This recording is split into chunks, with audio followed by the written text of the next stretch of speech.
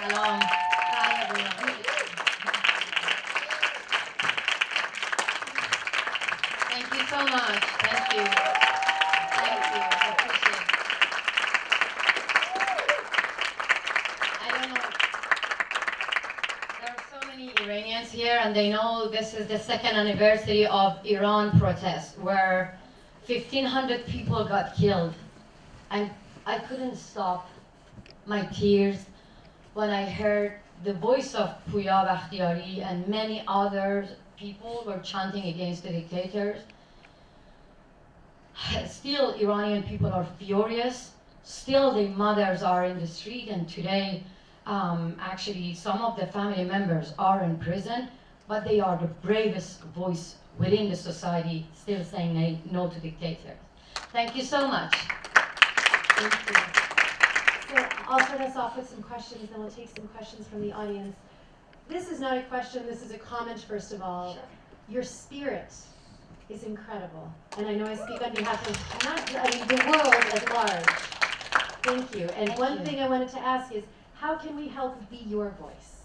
That's a very good question. You can do a lot. So please tell us. Let's start there. First of all, do not think that we are fighting like for our own rights, and human rights is something like internal, and women's rights is something like internal matter. I always say that there's a famous actually expression in America saying that anything happen in Vegas gonna stay in Vegas, but anything happen in the Middle East is not gonna stay in the Middle East. So that is why when we, the women of Iran, when the people of Iran fighting against dictatorship, it means that they are fighting for the whole world. They're trying to save you from religious extremists. And that is why I strongly believe that this is a fight, common fight. We have to stick together. Look at women of Afghanistan. Look at women in the Middle East. When they risk their lives, the most important thing for all people around the world is just send a letter to your local politicians. And go on Twitter, on social media, and do not let the dictators win the narrative. Let me just give you one example. In Iran protests, as you saw, the regime shut down the internet for 3 days.